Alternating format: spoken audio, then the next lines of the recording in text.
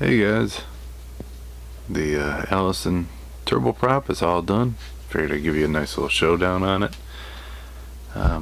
It's quite a massive piece. It's pretty cool actually when it's done. You got all the decals on. This one shows all the specifications, which is pretty cool.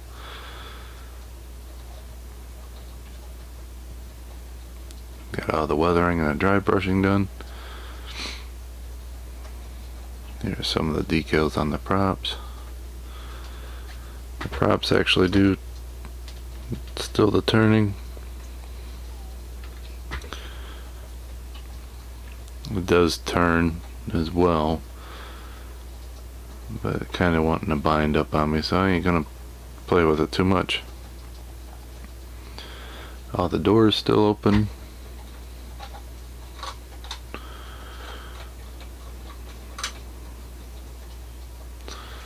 So that way you can see inside all the gears and all that.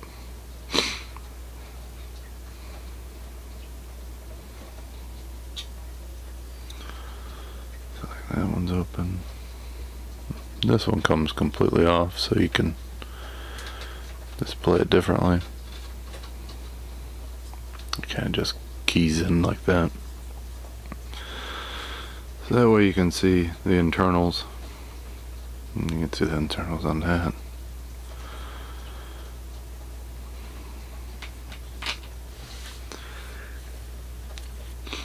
It's a very fun kit to build. Quite time consuming. So if you want to do a nice detailed kind of long build, this would be a good one to do. Everything's pretty well put together still for how old of a tool this is. I think there's been some upkeep on it by Atlantis, which is pretty cool to have these back in circulation again. I mean, this one was probably, Revell was probably never going to bring this one back. They're probably done with it. Never had a thought in their mind to relaunch something like this. So it's pretty cool that it was actually relaunched and brought back. And they're doing that with a lot of old kits that are cool and can't find them no more. I think this one's being sold on eBay as original before this one came out, was quite high.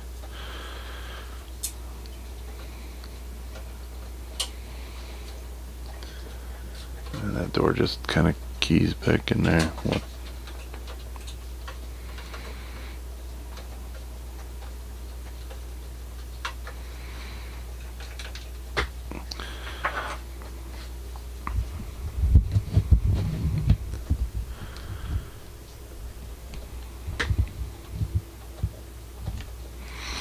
As you can see, some of the details, I put the chrome or gold fittings on. These are called electronics, so they're probably some bunch of sensors. So this is probably conduit. I went with gold. More than likely they might be the same color, you know, the silver, but wanted some contrast. Down here was just flat black with a silver metallic dry brushed on it to give it that black metal look. Then here I went from a light blue to a darker blue to a gold, trying to do the transition to show all the heat in there. And then we're all metallic acrylic paints just dry brushed on there. And then on the outside, make sure you can see it. Might be a little too much light. This area here is dry brushed with a lighter gold, and then it started getting darker into an almost bronze color to show the heat and the carbon. And then I went over all this with a dark gray wash, almost black. Highlight it and give all the shadows.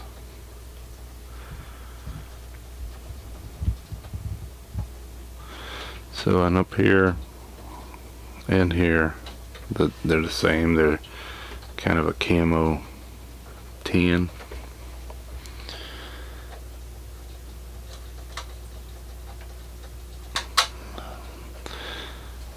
did those as a base color, and then I dry brushed over them with some mixed greens and some tans. And then of course I did that over here before I glued any of this on, because once all that stuff gets on there, you ain't gonna be able to get to it at all. And then the intake is painted silver.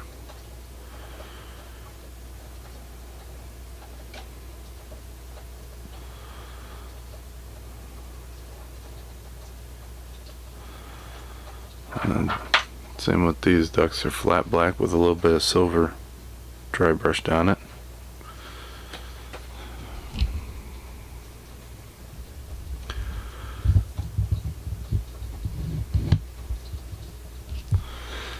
And here's some more hoses.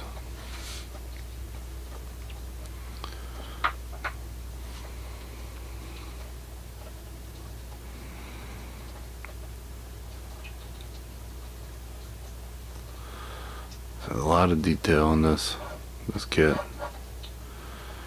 If you guys enjoy any kind of model making, it's something nice and different.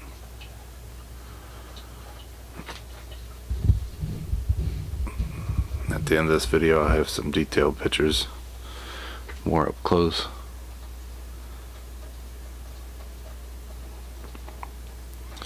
But that is it for this one. This is the final. I'll eventually do oak board to mount this on, so that way I can put it on the shelf.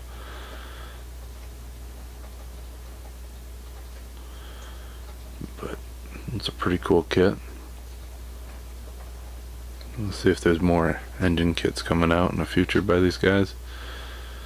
Rumors have it that there is. Be quite fun to build those as well. So till next time, I'll see you guys later.